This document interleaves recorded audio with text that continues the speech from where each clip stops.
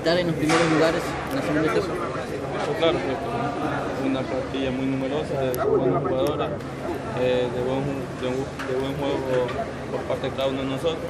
Entonces esperemos que esta segunda etapa sea de nosotros y tratar de comenzar ya ganando acá el día de hoy.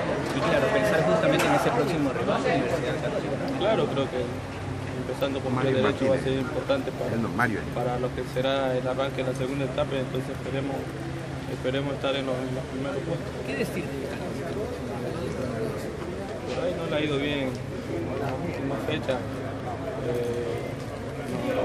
De lo que ha mostrado en el principio del año, pero creo que más en lo que pensemos en Católica tenemos que pensar más en nosotros no cometer errores, tratar de arrancar con pie derecho y de sumar. ¿Qué errores, por ejemplo, se cometieron en el partido anterior? No, en el partido anterior nomás nos faltó el gol, creo que nosotros manejamos 100% del balón, nomás nos faltó de concretar y de sumar. Va a ser una característica de los rivales del Barcelona Barcelona, ¿cómo trabajar para contrarrestar a esos rivales? Por ahí, tratar de jugar a 1-2 toques, tratar de ser más vertical y tratar de las oportunidades que tengamos, las pocas que tengamos, concretar. Creo que eso va a ser fundamental para el arranque de la segunda etapa. Alex, la afición de Barcelona se motiva, se emociona, sobre todo porque ve un mejoramiento óptimo del equipo amarillo. ¿Cómo usted le dice a la hinchada del Barcelona? Porque ellos quieren pelear el clásico del astillero, que Barcelona gane la segunda etapa. Sí, creo que nosotros también queremos ganar.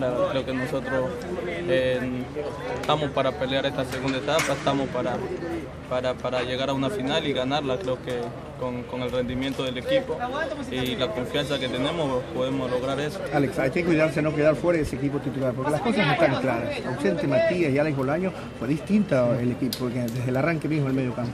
Claro, creo que nosotros acá, cada uno quiere ganarse un puesto sanamente, quiere jugar y tratar de demostrar que por qué estamos acá en Barcelona. Entonces creo que nosotros somos conscientes de eso, que cada quien tiene su oportunidad y tratar de aprovechar las oportunidades que tengamos. Terminada la semana donde estuvo suspendido, ahora se viene un nuevo partido con la Católica a buscar un puesto otra vez.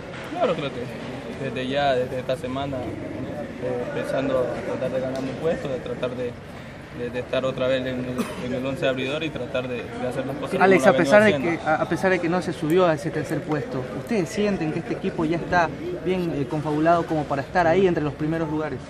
Esperemos que sí, creo que al final de la temporada veremos. Nosotros estamos conscientes que estamos en un buen nivel, que tenemos para pelear esta segunda etapa, entonces esperemos que a final de temporada nosotros seamos los campeones. Convencidos y nuevos refuerzos, también eso va a aportar bastante.